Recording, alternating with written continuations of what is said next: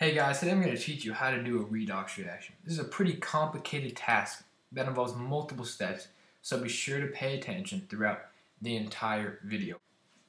Redox reactions, or oxidation reduction reactions, primarily involve the transfer of electrons between species. The species that lose electrons are said to be oxidized, while the species that gain electrons are said to be reduced. Now we're going to go over how to find an oxidation number. Finding oxidation numbers is crucial to a redox reaction because it gives us the overall net charge of a molecule. Here are the three rules in finding an oxidation number. First, atoms in elemental state always have the oxidation number of 0. Now, single atoms are equal to their charge. And rule 3 is these are just some exceptions to the rule. So fluorine always has a charge of -1, oxygen always has a charge of -2, and hydrogen always has a charge of +1. Okay, now we're going to go over each individual step in a redox reaction. Step 1 is to set up the half reaction. If you don't know what a half reaction is yet, don't worry about it. We'll go over an example problem later in the video and you'll learn exactly how to do it. Second step is balance the elements other than oxygen and hydrogen. Step 3, balance oxygen with water. Step 4, balance all hydrogen atoms with hydrogen atoms. So therefore, you will now have hydrogen atoms equal on each side. Step 5, add up the charges and make both sides equal by adding electrons. Step 6, the electrons on both sides must be equal. If not, multiply each side by the lowest common multiple.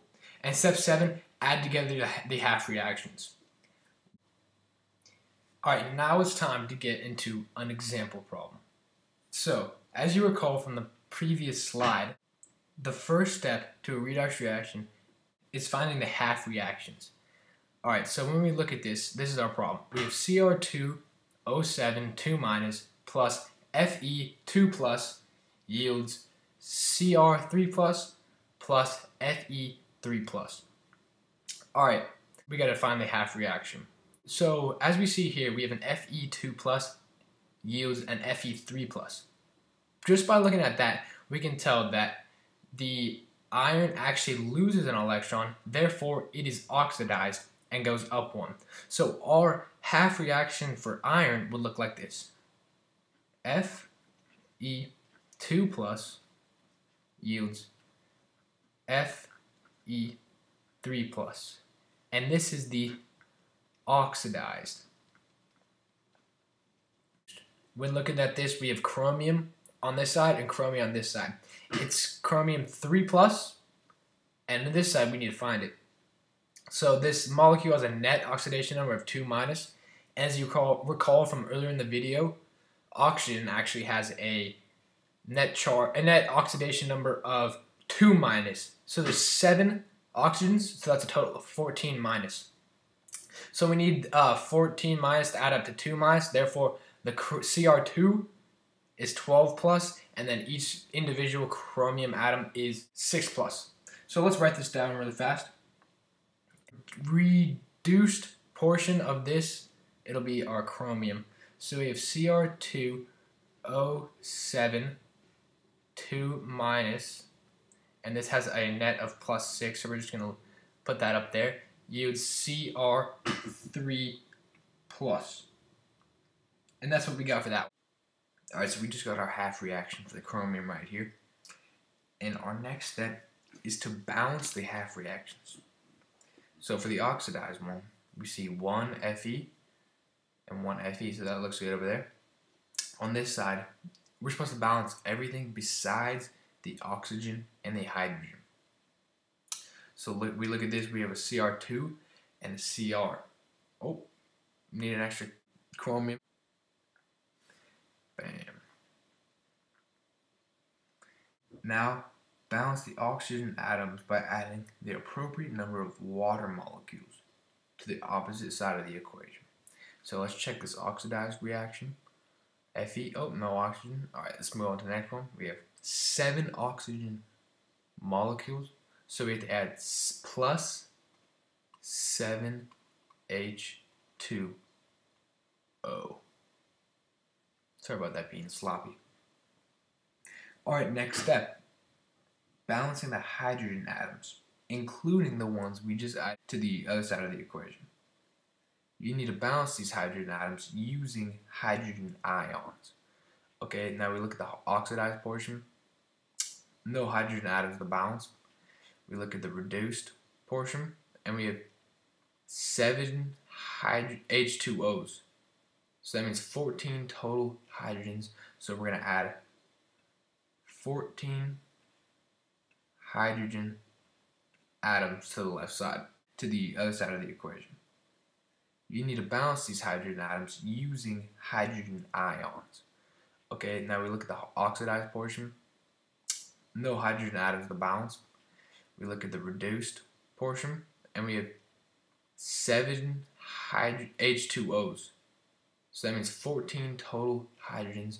So we're going to add 14 hydrogen atoms to the left side. Alright, the next part of this is to add up the charges and make sure the charges are equal on each side. So for this oxidized portion, we have Fe2 plus and Fe3 plus. So the charge is bigger on the right side, so we're going to add 1 electron to that side. So you have an Fe2 plus yields Fe3 plus an electron. I'm going to put a barrier right here just so it doesn't get messy.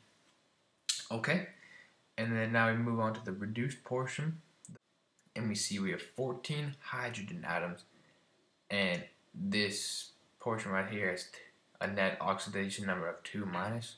So 14H plus 2 minus is 12 plus.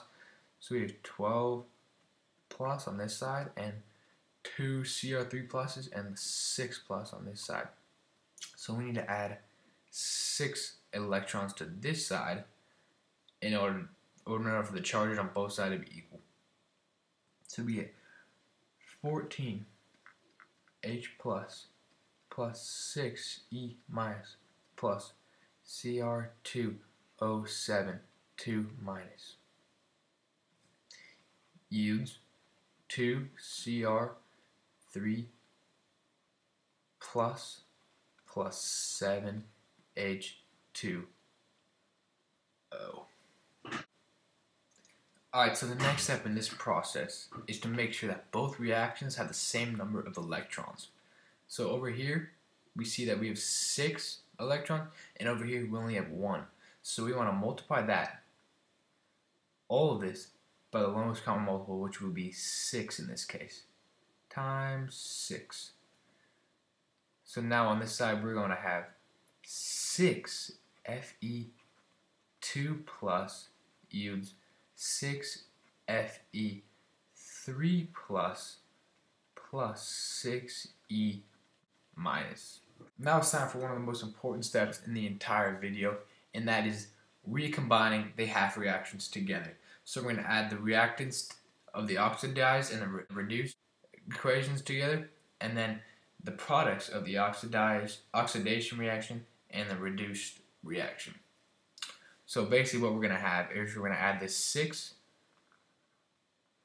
Fe2 plus with this side right here plus 14H plus 6E minus plus Cr2O7 2 minus. This yields 6 Fe3 plus 6E minus plus 2 Cr3 plus 7 H2O. And one way to check your work right here is if the electrons are equal on each side, and if they are, you just cancel them out. Bam, bam. And then this will be your final answer without the 6 E minus, the 6 electrons on each side. And the ultimate way to check your work is to check the charges on each side and see if they are truly equal now. Alright, so it's at 6 times 2 plus, so we got, this is 12 plus right here. This is 14 plus, and this is 2 minus. Yields 6 times 3, 18 plus 6 plus. What do these add up to? 12, this is 26 minus 2, we got 24. 18 plus 6, 24. And that's how we check if we got the problem correctly right there. And that, guys, is how you do a full-on redox reaction. I know there's many steps, there's a lot to remember, but once you get the hang of things, it'll come with ease.